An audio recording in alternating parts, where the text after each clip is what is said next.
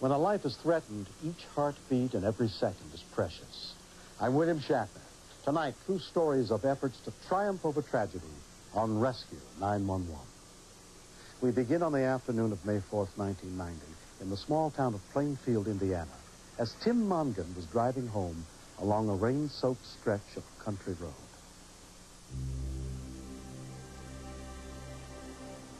I was driving fairly slow, and it seemed like this car approaching me wasn't going very fast either. Suddenly, it hydroplaned and managed to spin wildly side over side off into the woods. And I was trying to realize whether what I thought I saw, I actually saw.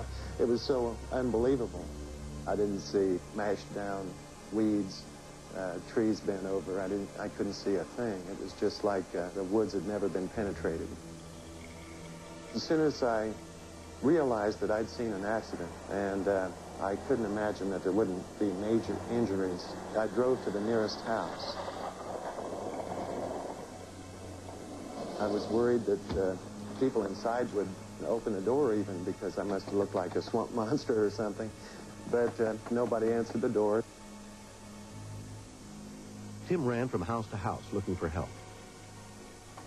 I was beginning to be worried that I couldn't even find the accident because I lost my orientation, turning my truck around, going up driveways, going down the road. I was really approaching desperation.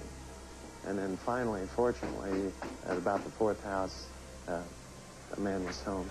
Tom Horner was home for lunch. He just said that he'd witnessed an accident. You know, I was real surprised because I couldn't see anything.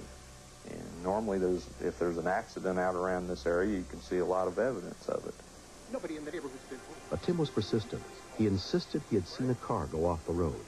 At that time, I knew that he was serious. So I went in and called the sheriff's department and told them that there had been a serious accident. At the time, it seemed like eternity, and that perhaps I should be at the accident scene. I was going to walk along and see if I couldn't pinpoint where the accident had taken place. I noticed a girl out on the road, and I suddenly realized that she had been in this accident. Can you walk okay? She was delirious. She had bumped her head, obviously, and I was amazed that she could walk. Is she all right? She's hurt. Was there anybody else with her? She said she was alone. I didn't know whether she was dying or what. We knew she was in a lot of pain, and we both thought that we needed to get her in the house.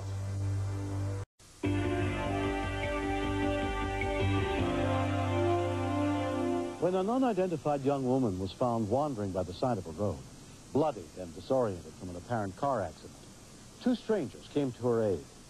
While Tim Mongan treated her, Tom Horner placed a call for help. Tom's second call for help came in at 12:13 p.m. Emergency? Yes. Where's the location? Just south of 800S on 267, old 267. Okay, is this the auto accident? Yes, it is, and there's a person hurt, and they're in my house right now.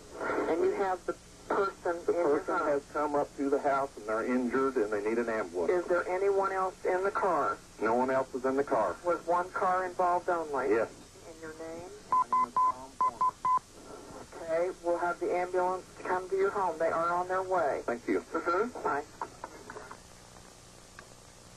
Build Engine 1, Ambulance 1, Squad 1, and Medic 1. An auto accident. Plainfield fire rescue units were dispatched to the scene. 800 cells. Through the sheriff's second-hand original caller advised that the car is off the road, inverted into the woods area.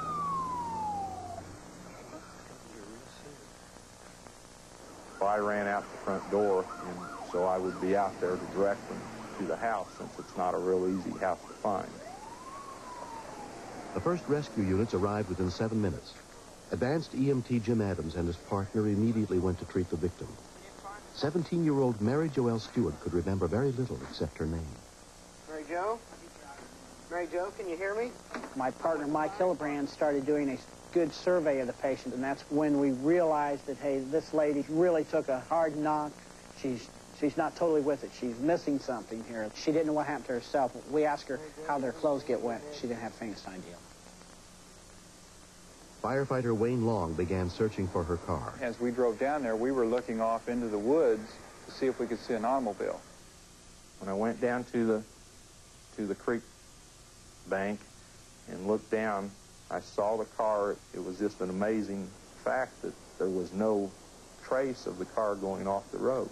The top was smashed clear down to the top of the windows, and I don't see how anyone survived getting out of that car. Am I in there? I don't think so.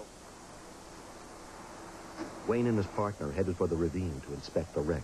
You know, our job is to make sure there's nobody else in the car and make sure the car's not creating a hazard. Mary Jo?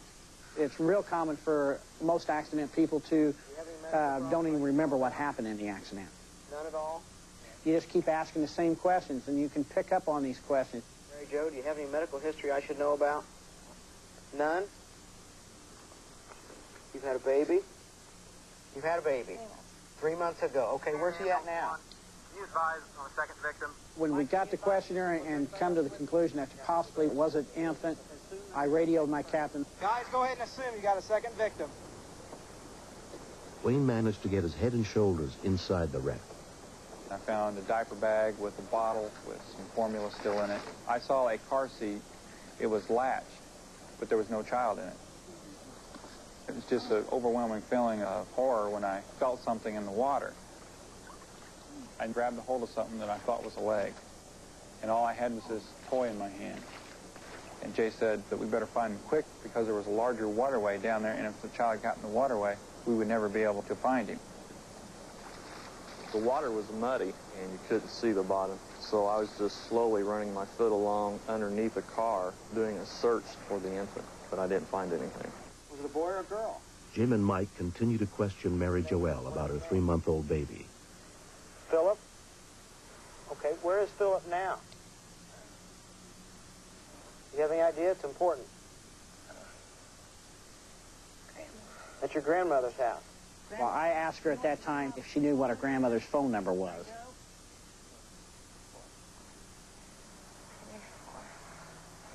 Mary Jo, that's not the right number. Can you give me another number? She gave me a phone number that was just totally off the wall. I asked her to repeat the phone number, and she just gave me the last 4 numbers of her grandmother's phone number. Is that 839 or 831?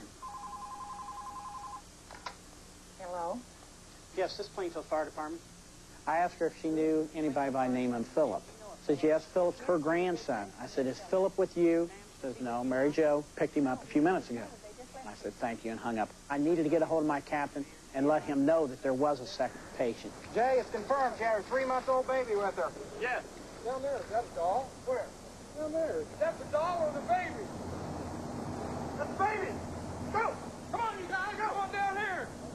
Jay and I both knew that we had to get to the child fast before it got washed into a larger stream.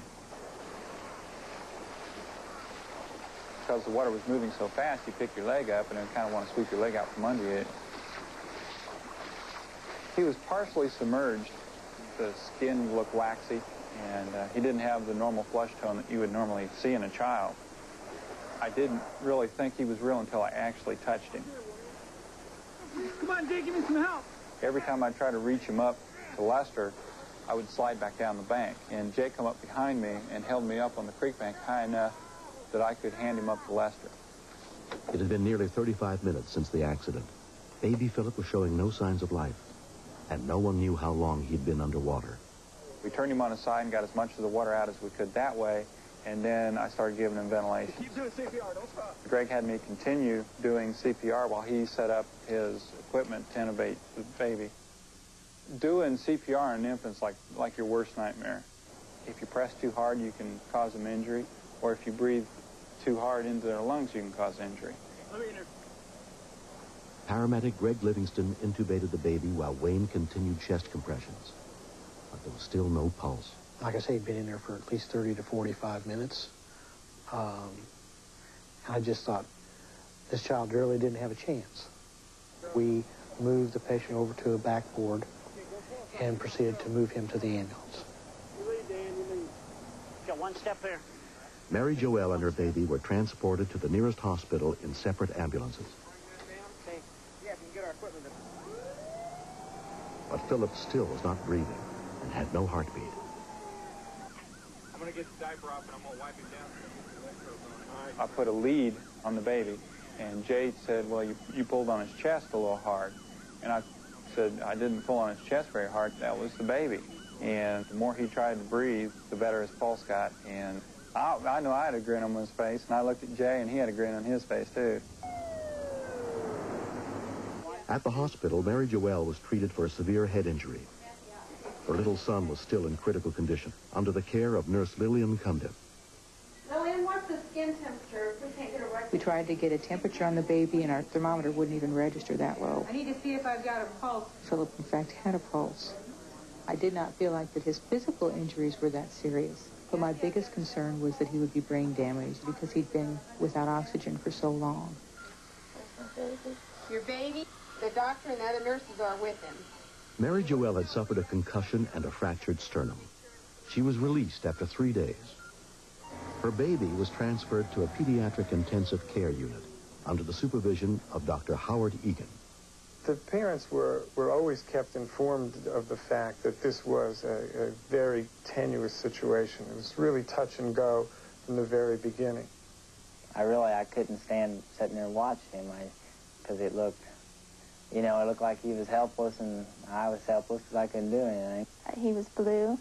He had tubes and IVs all over him, and that I put him through that, and it really hurts. I think it was the first time I ever seen my grandmother cry, but I never thought or doubted that he would make it. The best part to me was the day he cried. Just the sound, just to have him make a sound. I could have listened to it. I wish I'd have had it on tape. Advanced EMT Wayne Long visited baby Philip in the hospital. I think the real hero out of this is Phil, because we just got things started. He's the one that had to go through everything. When I went in to see him, and all the nurses and everything said he's doing great, he's going to live, it's just like one of my own family members. The coldness of the water that day helped Philip survive without any brain damage. Within 3 weeks, he had made a complete recovery. The stewards are now even more careful that Philip is securely fastened to his car seat.